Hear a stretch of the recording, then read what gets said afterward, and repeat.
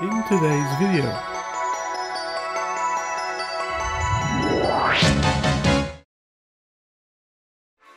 Carpenter ant is the common name for members of the genus Camponotus that excavate nests in wood. Most species in the genus, however, are not true carpenter ants because they can also nest on the soil. Camponotus is an extremely large and complex, globally distributed genus. At present, more than 1,000 species, and it could well be the largest ant genus of all. These ants live in a variety of habitats, and the sheer size of the genus make any characterization of their biology challenging. Nests are built in the ground, in rotten branches or twigs, or rarely into living wood, and most species possess a highly journalistic diet. Carpenter ants play a significant role in starting the degradation of tree cellulose. The ants do not consume wood, but use their mandibles to excavate wood and transport the shavings to locations in the nest, where they can be stored, ejected through openings called windows, or packed into underground tunnels. The galleries and passageways are constructed continuously to accommodate the growing colony. Workers of Camponotus are polymorphic, and are commonly referred to by names that describe their size or function, such as majors or soldiers, medias, and minors. The shape and structure of the head vary depending on the caste and size of the ant. There are 45 subgenera of Camponotus, and let's introduce a few of them. First we have the Subgenius Camponotus. The majority of species in this subgenus nest in wood, hence their common name, Carpenter ants. The species that cause the most damage to structures belong to this subgenus. And then, Subgenus Colobopsis. They nest in hollow twigs, usually with only one entrance. The head of the major worker is shaped to block the nest entrance. Only workers that give the correct tactile signal with their antennae are allowed entry. There are no structural or nuisance pests in this subgenus, and they are called gatekeeper ants. And this brings us to the subgenus to which Camponotus nicobarensis belongs to, which is called Tanai myrmex. Tanai myrmex are called slim carpenter ants. They nest in dry, gravelly soil under rocks, or in buried wood. The head of minors can be classified under different forms. The alpha form, where the sides of the head are substantially parallel. The beta form, where the sides of the head converge posteriorly from mouth, and the gamma form, where the sides convergence is more and more pronounced. In the case of Camponotus nicobarensis, they belong to the group 7, the irritans thraso group, where the head of minors are from the alpha form. The description of group 7 is as follows.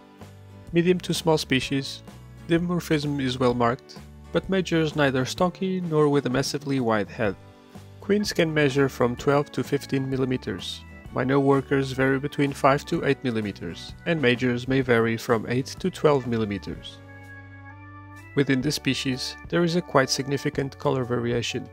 They can have a very dark brown to red-brown coloration, with majors having a very noticeable large orange head. Queens may also present different colorations, in darker or lighter tones of red-browns. Although Camponotus species are normally regarded as monogenous, Camponotus nicobarensis can be polygynous at times, with several online references to multiple queens colonies at the hands of other ant keepers.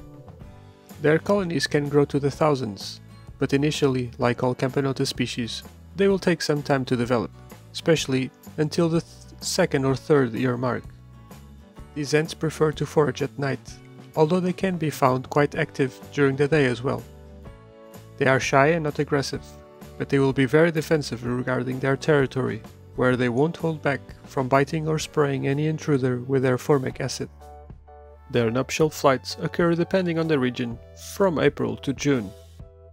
Nicobarensis comes from the word Nicobar, which refers to a group of islands in the Indian Ocean. They can be found in India, Bangladesh, Myanmar, Thailand, Malaysia, Indonesia, Singapore, Vietnam, Laos, China and Taiwan. Their climate range varies from a warm temperate to an equatorial climate. These are referred to as tropical or subtropical regions. A tropical climate is a climate in which all 12 months have an average temperatures warmer than 18 Celsius, whereas a subtropical climate features average temperatures in the coldest month between 0 and 18 Celsius.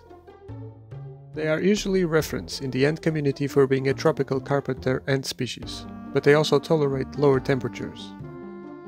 In their natural habitat during the winter months, night temperatures often drop to the 0 to 10 Celsius range. And this brings up questions about their diapause.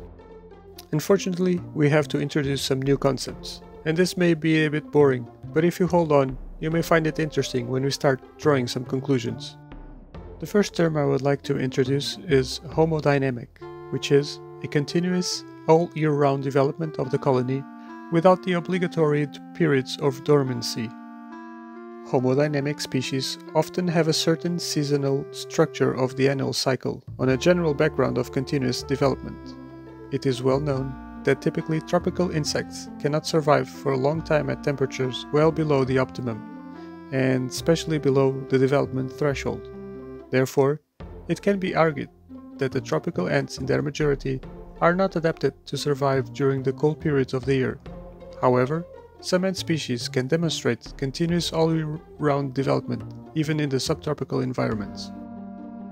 And now we move to the second term, which is Hetero Dynamic, which is an annual developmental cycle of ant colonies in which a diapause arises naturally. Heterodynamic species have a distinct seasonal structure. The period of diapause is regularly replaced by the period of development, after which a new period of diapause occurs, and so on. It is characterized by a lack of larval development and of queen oviposition, and the presence in the nests of only certain brood categories. And yet another term, quasi-heterodynamic, where tropical species adapted to live in regions with cold winters without forming real diapause. They are characterized by the potential for unlimitedly long development under favorable conditions inherent in homodynamic species. As an example, several scientists have shown that in southern United States, the invasive fire ant species remain essentially homodynamic. Eggs, larvae, and pupae of workers are present in their nests all year round. However, the number of brood stages varies considerably during the year, and in winter, it is very small. As the development of brood ceases at temperature below the developmental threshold, and so, the ants spend the winter in a cold coma state, suffering from more or less strong mortality, but in general, the colonies overwinter successfully. And so, regarding Camponotus nicobarensis, how would they be classified under these terms? Would they be a homodynamic species or a heterodynamic species? Well, normally Camponotus are known to be heterodynamic, and to make things a little bit more complicated, heterodynamic species are also divided in two groups. The exogenous heterodynamic, which is characterized by the possibility of continuous and unlimited development under optimal conditions. The diapause is optional and occurs only when the temperature is lowered. At temperatures above 25 Celsius, they all behave like true homodynamic species. Second group is the endogenous heterodynamic, where the diapause arises due to internal factors, what we call the internal biological clock, and no external conditions can prevent it. I personally believe that Camponotus nicobarensis falls into the heterodynamic category and the exogenous group. Of course, this is simply my assumption, and I hope that you all can chip in with your own experiences and conclusions on this topic down on the comment section. The reason why I think they are heterodynamic and not homodynamic is because under less optimum conditions, as they are occurring right now since it's winter, I'm observing my colony with only eggs and larvae, a very indicative sign of a heterodynamic behavior. If they were homodynamic under the same conditions, pupae would be expected, probably with smaller numbers but still visible, as it occurs with fire ants and other truly homodynamic species. Most keepers in our community who keep this ant species as an exotic, mainly in Europe, having been referenced that this species doesn't require diapause and is tropical, immediately assume that a heat mat or other temperature control methods are necessary. to avoid the ants from dying. In my case, I am keeping my colony without any additional heat and subjected to normal room temperature, varying from 16 to 21 Celsius during this winter time. And they seem to be doing just fine. And mind you, that in the wild further north in Henan or Shandong, temperatures can drop to -2 Celsius. Of course, scientific studies are necessary to validate any further conclusion, but I would say that this ant species does not have a diapause under adverse conditions. The debate is now open. This species is probably the most recommended species for those starting to keep tropical or exotic ant species, and now I think we can see why. A very forgiving Camponotus species regarding diapause, that are easily kept in captivity, can grow to large sizes, eats almost everything that they are offered, will be active throughout the year and are not too aggressive, which also makes them suitable for any beginning ant keeper. So let me know what you think about this video and the research, and thank you very much for watching, and see you on the next week's video. Thank you!